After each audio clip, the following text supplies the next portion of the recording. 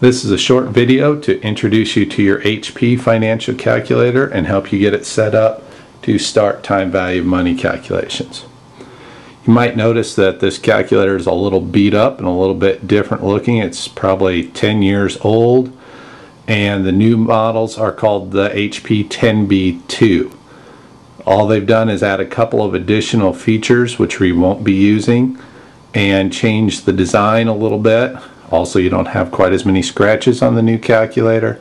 However, everything that I show you on this financial calculator, you should be able to follow along if you have the 10B.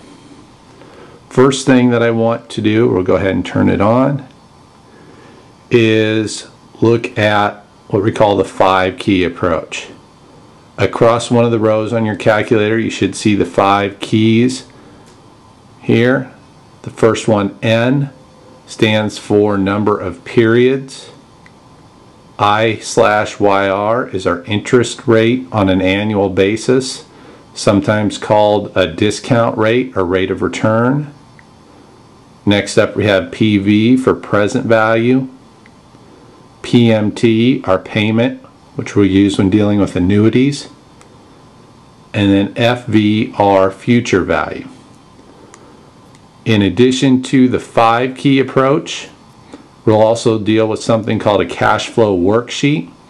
When dealing with the cash flow worksheet, we'll use the cash flow CFJ button, the N sub J button, which is a shift function of the CFJ, and then we'll calculate either the net present value or the internal rate of return per year. The NPV is just the present value of an uneven cash flow stream, and the internal rate of return per year is the rate of return of our uneven cash flow stream. These are used extensively in capital budgeting, which we'll do in Chapter 9. In addition, we'll talk about NPV calculations when we do stock valuation in Chapter 7. Once you're familiar with the basic keys, and we'll go through some example problems on a later video, the next important thing is to make sure your calculator is set up correctly. When these calculators are originally purchased, they come with some default settings. The first you may notice is that it displays 2 decimal places. The idea is that most financial calculators are used for calculating dollars and cents, so 2 decimal places is a standard setting.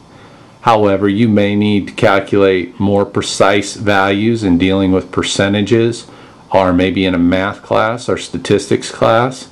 In order to get your calculator to display more than 2 decimal places, you'll use the display function.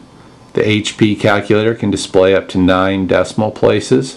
To change that, just do Shift, and when we use the Shift in this class, the new HP10B should have 2 shifts. One is kind of a yellowish orangish color, the other one is purplish. All of our shift functions are based on the yellow, so we do Shift, DISP, and then however many decimals you want to display. Again, the maximum setting is 9. You can set it to 4 or 5, 2, whatever you're comfortable with. However, if you set it to 2, make sure that if you need more decimal places, you can change it out to display more than the 2 decimal places. Otherwise, it'll just round everything off to 2 decimal places. The second thing that we want to look at is the periods per year. Most calculators are set to 12 periods per year. The reasoning being most mortgage payments or auto payments are done on a monthly basis.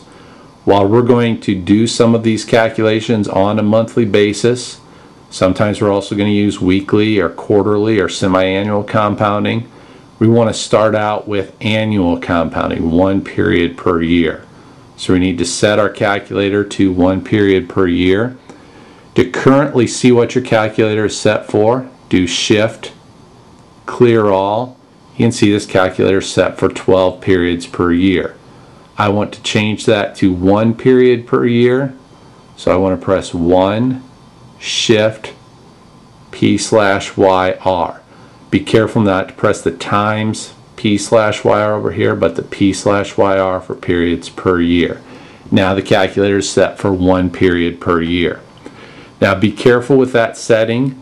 Whenever you change it, it's going to stay there until you change it back. So if you're doing homework or a quiz or exam and you change your periods per year, remember to change it back once you're done. If you ever want to see what your calculator is set for, again, just shift, press and hold the clear all, and it'll show you what your calculator is currently set for. The last setting that we want to play with is the begin end. In the older calculator, like the one I have here, one design flaw was they put the shift and the begin end very close together in a corner, and a lot of times people would accidentally change these in their backpack, bounce around and the buttons would hit, or they'd be pulling out their calculator and they'd accidentally press them both. The new model's designed to split these keys up a little bit, but the process of changing back and forth is just pressing the shift and then pressing the begin end. Notice once I've done that, it now says begin at the bottom. When I press it again, that begin disappears. The begin end function has to do with annuities. Sometimes with annuities we want payments at the end of each period. That's our typical setting. That's referred to as ordinary annuity. An ordinary annuity has payments at the end of each period. However, sometimes we'll want to deal with payments at the beginning of each period. If you want beginning of each period, that's referred to as an annuity due. And again, to set that up, just do shift, begin end, and you'll see that begin on the bottom of your screen.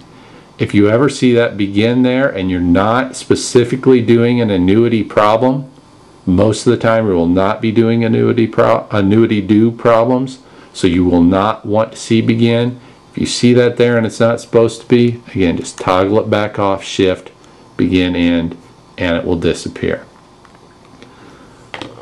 You should now be familiar with your financial calculator and have it set to proceed. The next video will work with a couple of 5 key time value of money problems.